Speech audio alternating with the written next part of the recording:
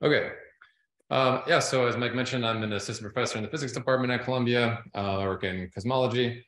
And tonight I'm going to tell you about some of the ongoing work that we're doing related to the cosmic microwave background in my research group, and then also with collaborators at a number of different institutions.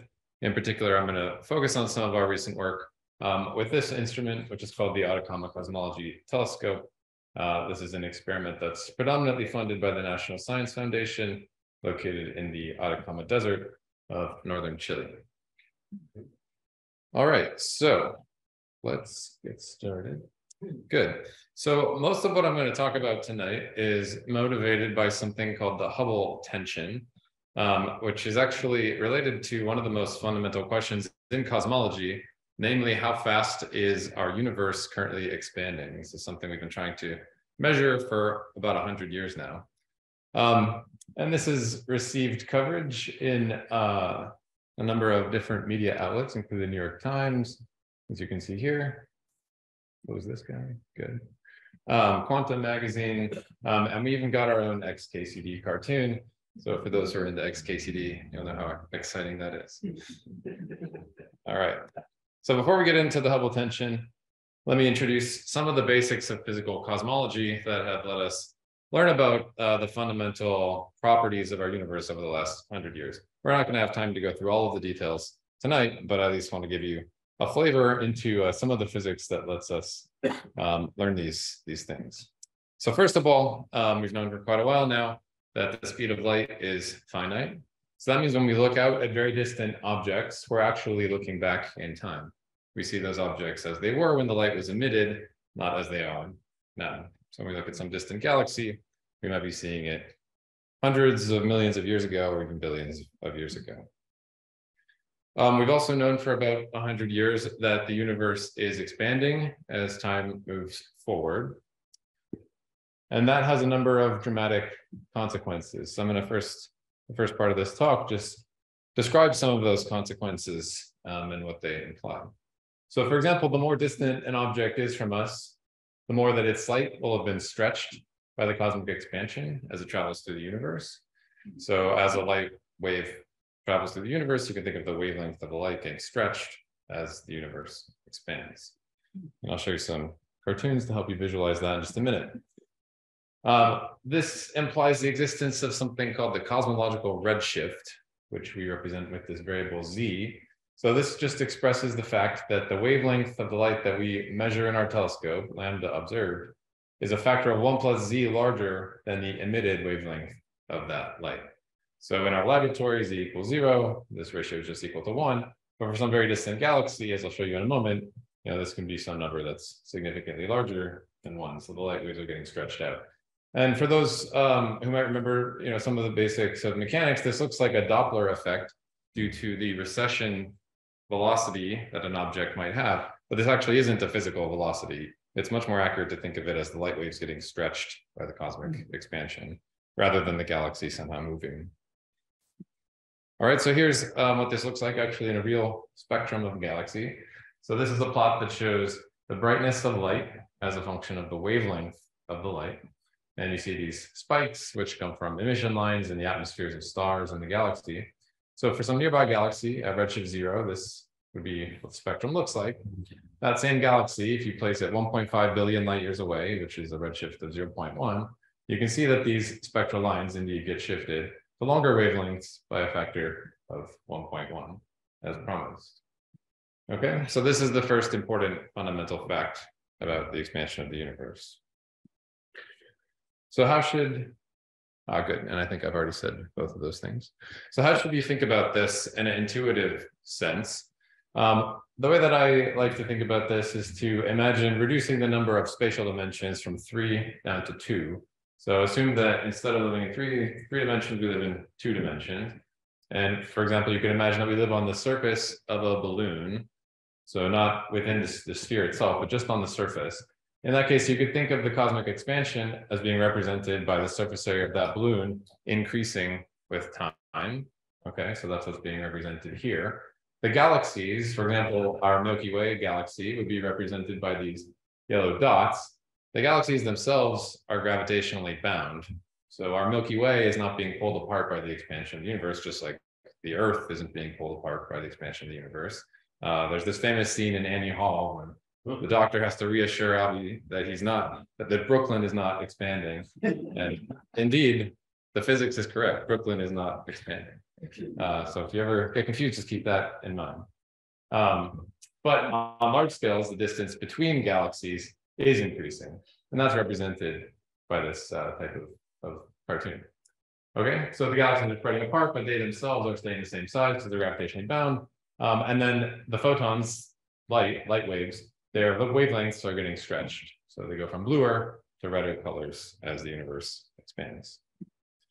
Okay, so then we want to discuss how we would quantify the rate of expansion, which is called the Hubble constant, although it's not actually a constant, it's just the current value of the expansion rate. So that's called h naught. It's not a speed or a velocity, but it's actually a rate. So it has units of 1 over time, just like any other rate. And we use these funny units in cosmology where h naught is represented in units of kilometers per second per megaparsec. And I'll explain those units in a minute where they came from. But note that both kilometers and megaparsecs are units of length. So those cancel out. A megaparsec is about 3 times 10 to the 19 kilometers. Things are really far apart in the universe. And so then you're just left with units of 1 over time. Okay, so that means then that if we took the inverse 1 over h naught, then that's a time scale. And there's a very important time scale in cosmology, the most important one. And that's the rough doubling time of the universe at its current rate of expansion. And given the current value of h naught, which is somewhere around 70 in these units, that tells you that it takes the universe about 10 billion years to double in size at its current rate of expansion. Okay, so these are some of the important ballpark numbers to keep in your head. So in one slide, here's a diagram of the history of the universe. So time in this diagram flows from left to right.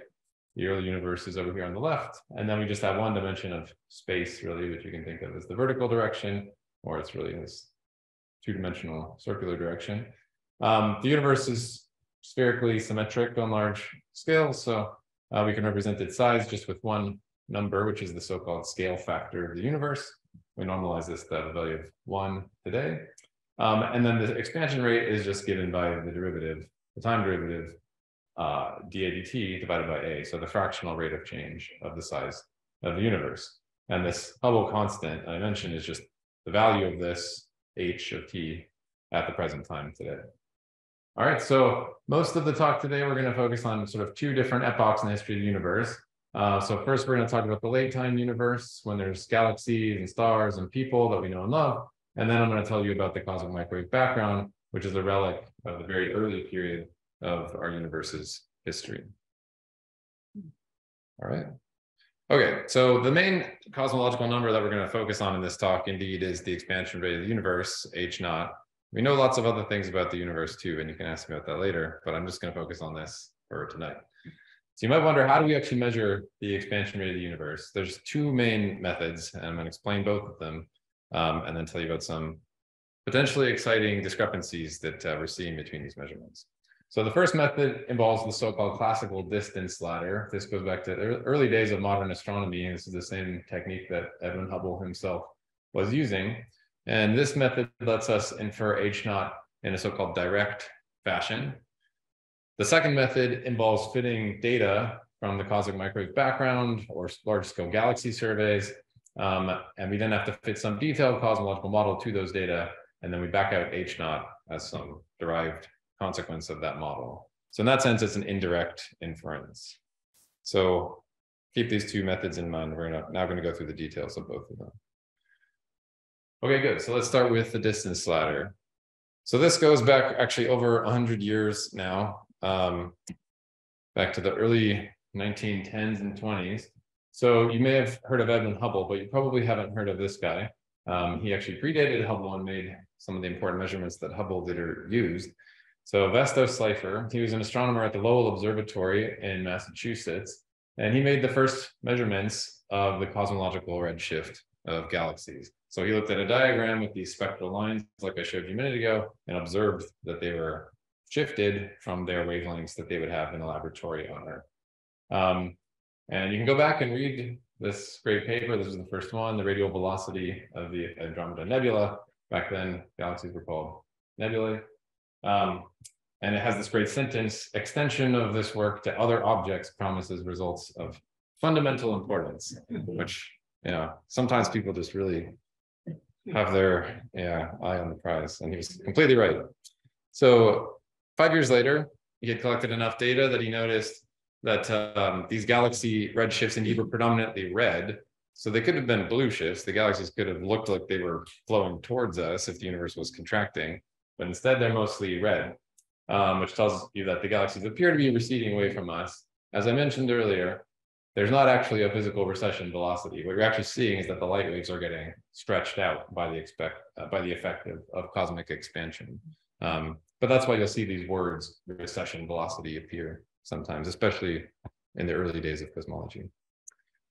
All right, so it took another decade really to figure out what was going on. By the late 1920s, Edwin Hubble and his assistant Humason, they had put a bunch of data together, including Slipher's data, and discovered that there's this relationship between this apparent recession velocity that I've mentioned, the stretching of the light waves, and then the distance to the galaxy. And one funny thing is, even in very famous papers, people make silly mistakes. So the units of this axis are not units of velocity, they're in units of distance. So even Hubble himself made mistakes. But the slope of this line indeed expresses the current expansion rate of the universe, h-naught. So one can show, starting from very basic first principles, that the current cosmic expansion rate is given by the slope of the apparent recession velocity divided by the distance. All right, good. And this also then explains the finding units that I wanted to mention. So again, this is an apparent recession velocity, but we could express it in units of kilometers per second, which is what Hubble should have done. This should say kilometers per second.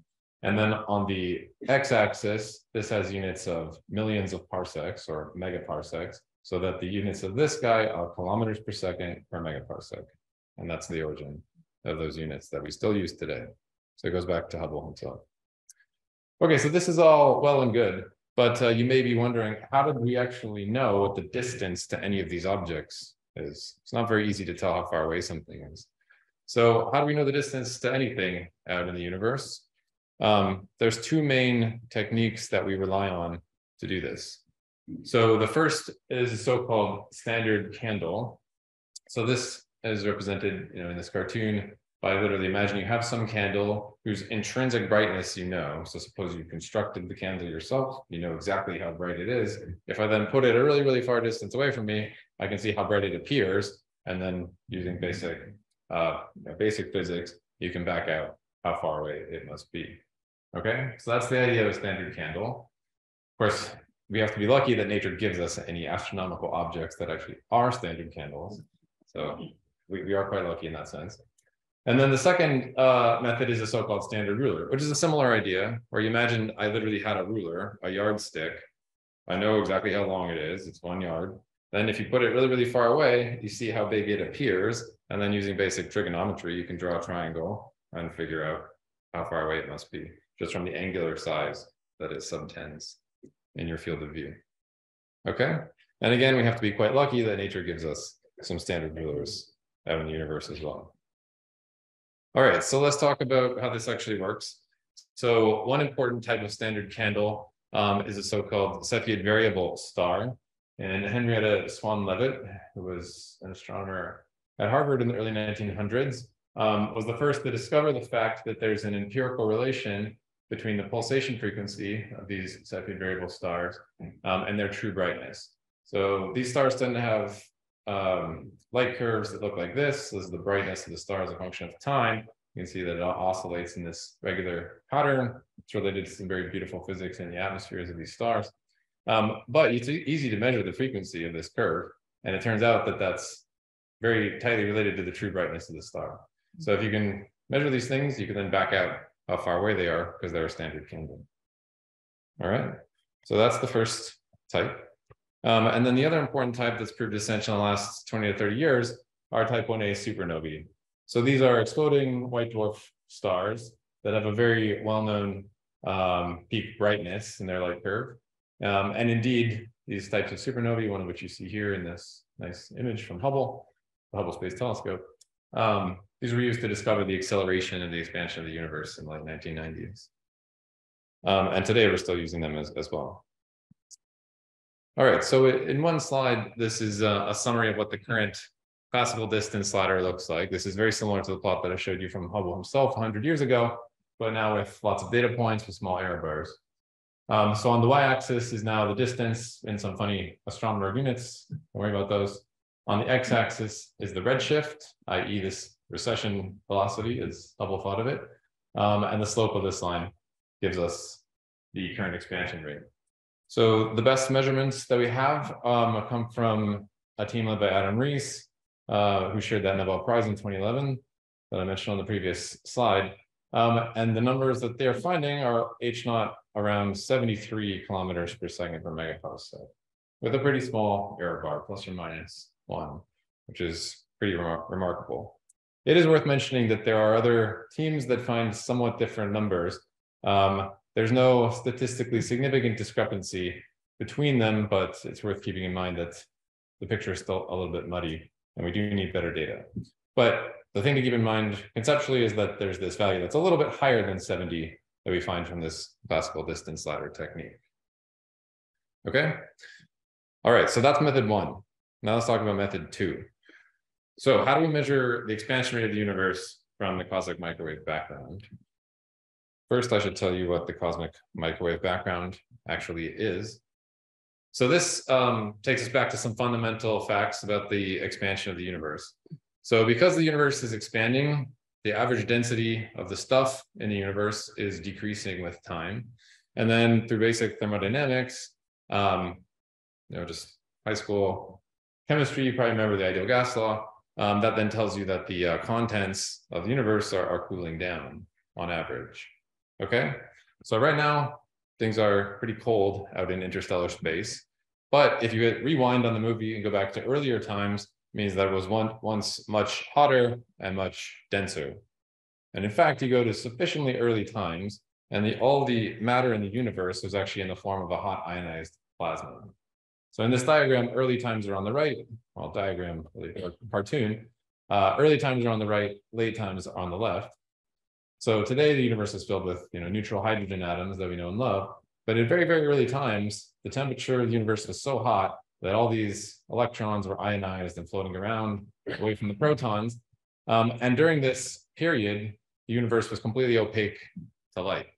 So you can imagine the universe was basically in this hot, dense fog. If we had been around, you wouldn't have been able to see very far in front of you. It's literally like being in a fog, but the temperature of the fog is thousands of degrees instead of a nice 60 degrees like we had today.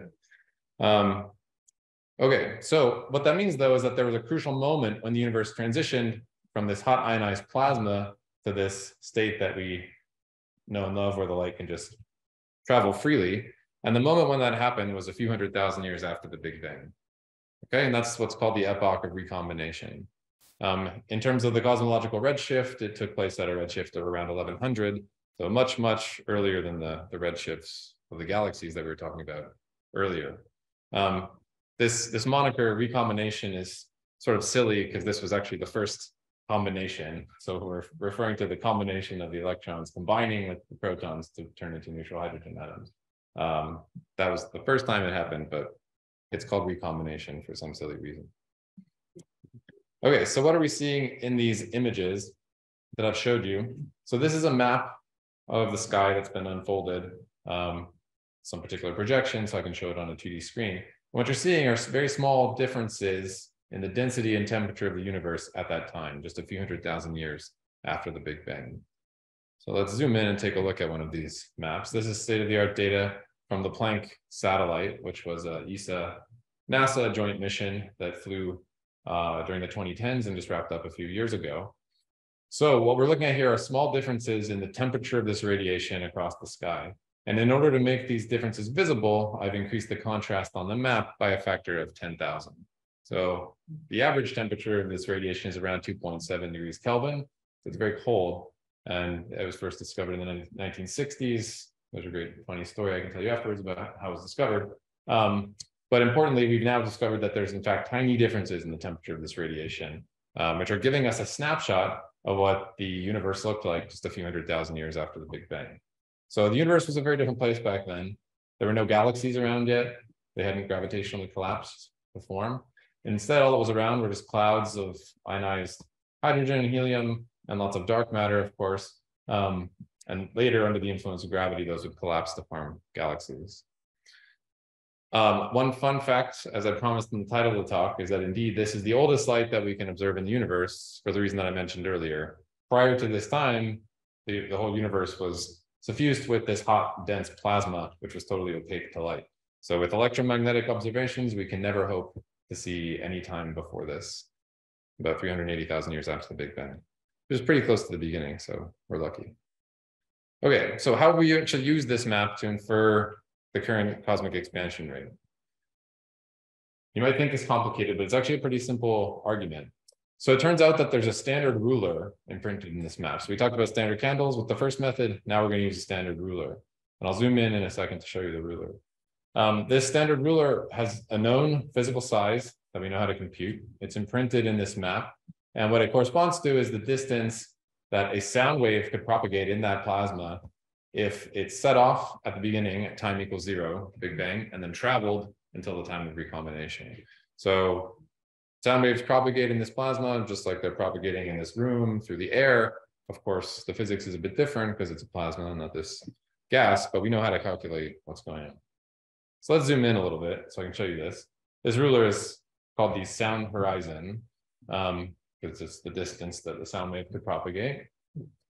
So let's zoom in on a tiny slice of the data. So this is a small patch of a CMB map, which is made from a combination of data from our experiment in Chile called ACT, and then the satellite data from Planck. These are hot and cold spots, as you can imagine from the picture. So to guide your eye, I've put down a bunch of tiny rulers that correspond to the actual angular size of this ruler in the map. So there's a hot spot here, there's this, there's the ruler, there's a cold spot of about the same size. And if you just sort of do a magic eye thing, you can see that indeed there's lots of these spots that have exactly that size in the map. We're pretty lucky that nature gave us this standard ruler. There's lots of other beautiful physics imprinted in this map too, which I don't have time to tell you about, but it's neat that you really can pick out this feature really just by eye. Okay, so what does that mean? So we measure the angular size of the ruler on the sky, right? This is a two-dimensional map, a sphere. So we measure the angular size of the ruler, but we know how to calculate what its physical size is. So through basic trigonometry, we then can infer the distance for the CMB. So then we have a distance and we have a redshift. I told you what the redshift was earlier. So it's kind of like having one of these distance versus redshift diagrams with one single data point, but it's a very, very precisely measured data point. So here's the values of H naught, the current expansion rate that we infer through this procedure. The top result up here comes from the Planck data, and then the second result here comes from a combination of data from ACT, our experiment, and then a predecessor satellite, the Planck, which is called WMAP. So these are two completely independent measurements, completely separate data sets. You see that we get very consistent results of around 67.5 or 68 kilometers per second per megaparsec with very small error bars. So thinking back to what we discussed earlier, there's some interesting difference between this number, which is a bit below 70, and the number that we got from this classical distance slider technique, which is a little bit higher than 70. If the error bars were bigger, then everybody would say, well, we just need to measure things better. There's nothing to worry about. But the error bars have gone pretty small. And now people are worried that perhaps there's something more interesting going on. So the rest of the talk, I'm going to try to tell you what hints of something more interesting this could be pointing towards. All right, so the first clue is related to the fact that this second method is a model-dependent method for inferring H naught. So the way that this comes into play is that the predicted size of this ruler that's imprinted in the CMB map, it depends on the cosmic history prior to recombination. It depends on the constituents of the early universe. So how much dark matter was there? How much radiation was there? How much regular atomic matter was there, etc. And of course, through the details of these maps, we have very strong constraints on those constituents, but that's why it's model dependent.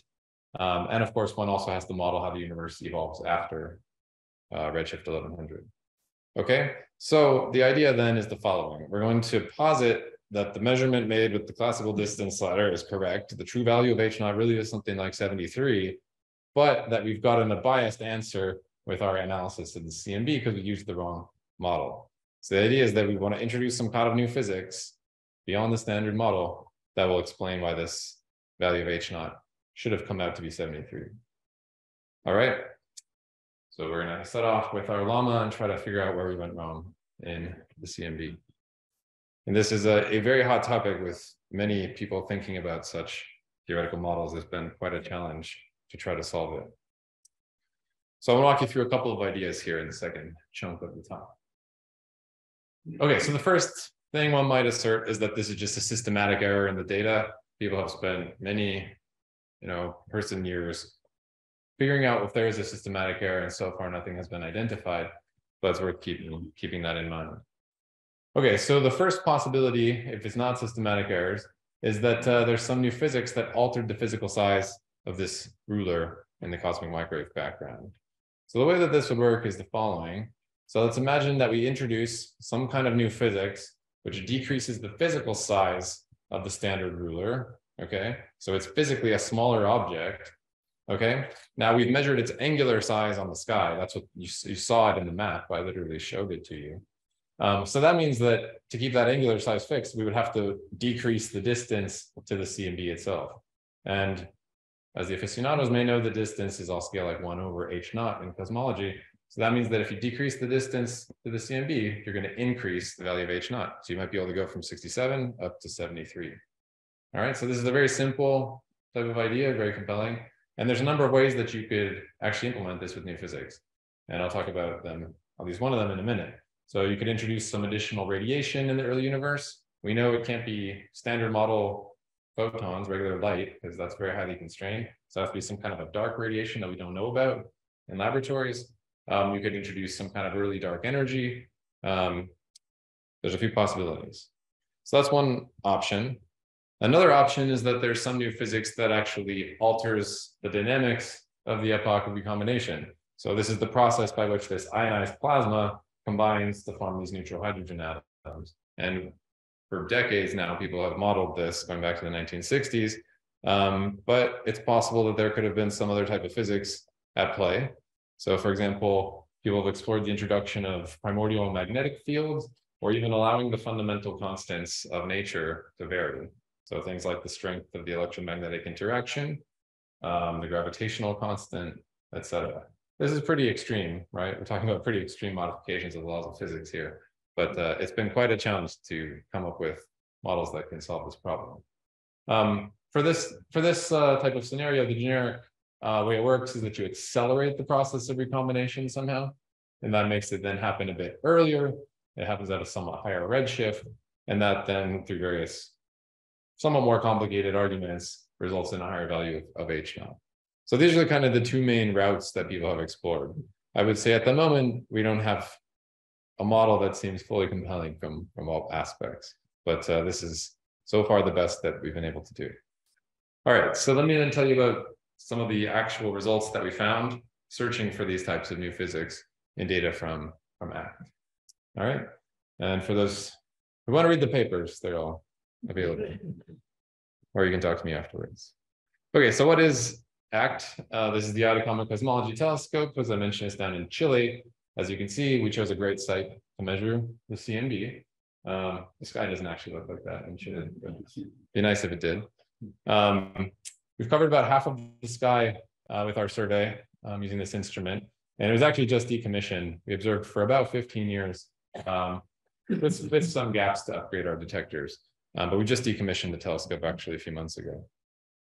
Here's the actual telescope. So the thing you see here in this image is actually the ground screen that we built around the telescope to shield it from extraneous radiation, from these mountains and so on. So there's the actual telescope. This dish right here is about 6 meters in size. So this is quite a large object. Then there's a smaller 1 meter secondary mirror, and then the receivers are down here. We have a collaboration of about 100 people. We finally had an in-person meeting a few months ago in Princeton. Comprises maybe 20 institutions or thereabouts. So by the scale of particle physics experiments, we're quite small. By the scale of cosmology experiments, we're mid-size. All right, so here's some actual, let me give you an actual taste of the data from ACT. So I mentioned the Planck satellite earlier. This is a small slice of a CMB map from using data from Planck. And then what I'm going to show you in a moment is how this looks after we combine ACT data in here with Planck. So you might notice this image looks a little bit fuzzy.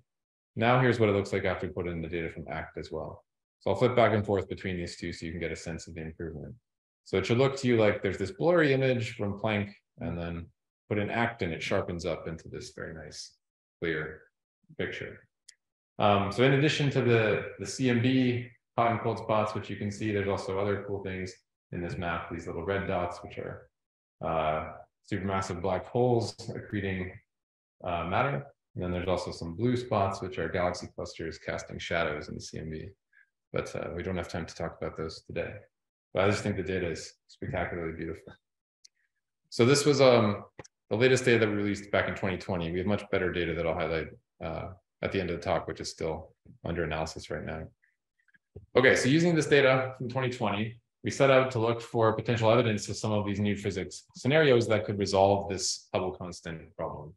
So the idea is that we introduce some new physics into the early universe that would yield a higher value of H naught, and we should be able to see evidence for it in the statistical properties of these CMB maps. So we looked for basically all the different things that I highlighted a moment ago. So first, we looked for additional dark radiation beyond the neutrinos that we know and love in the standard model. We did not see evidence of this in our data.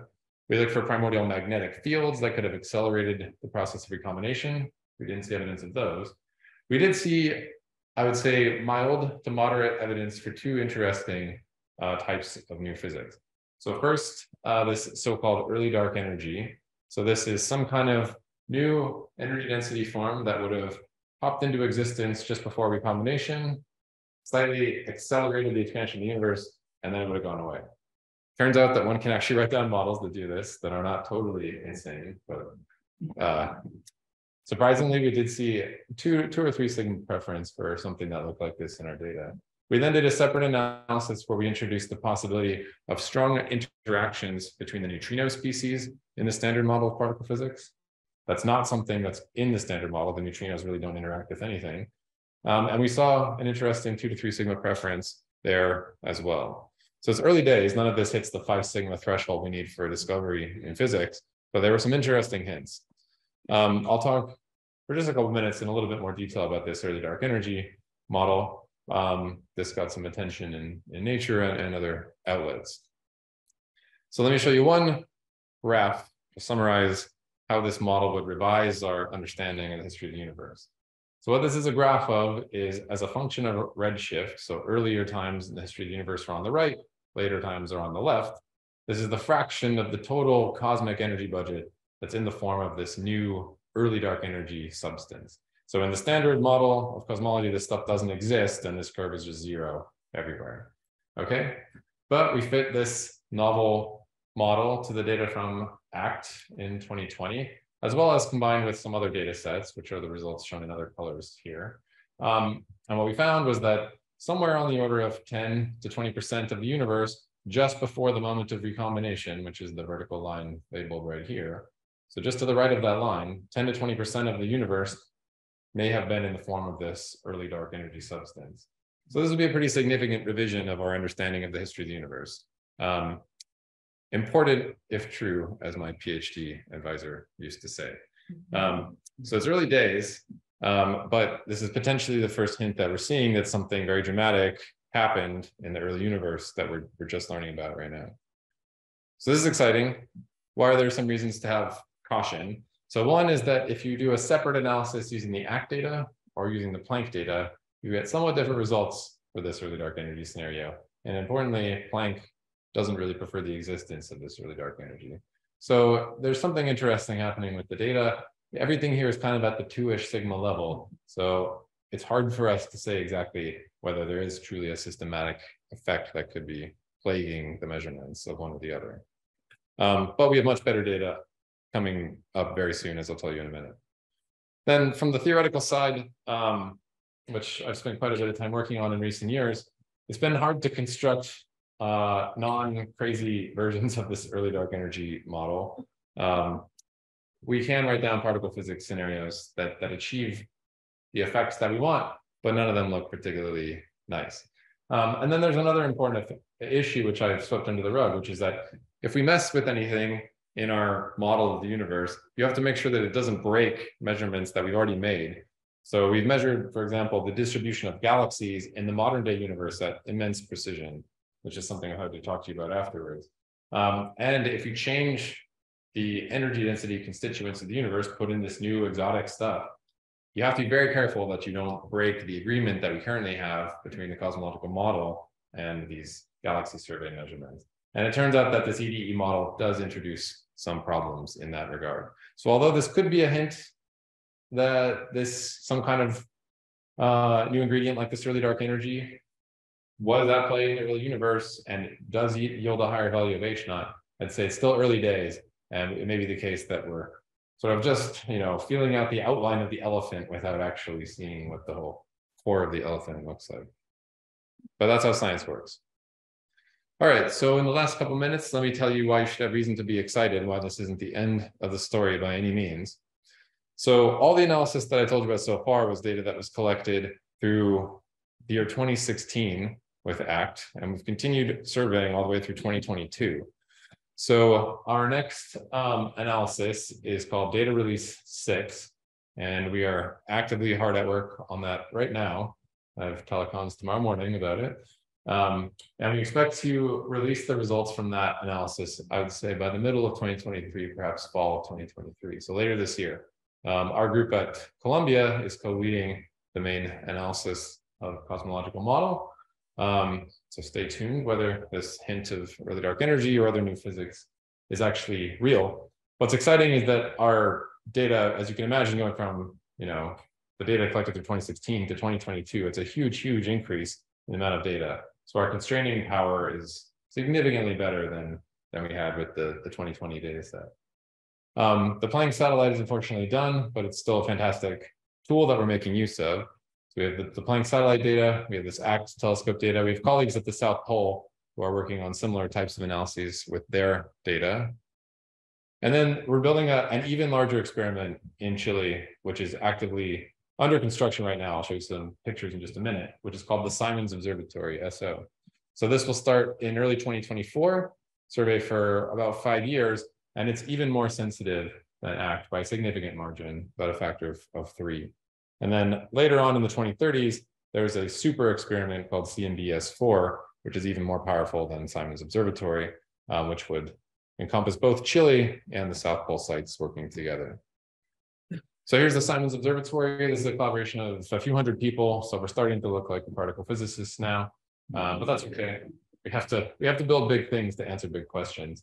Predominantly funded by the Simons Foundation. Here's Jim Simons, as well as many other contributors.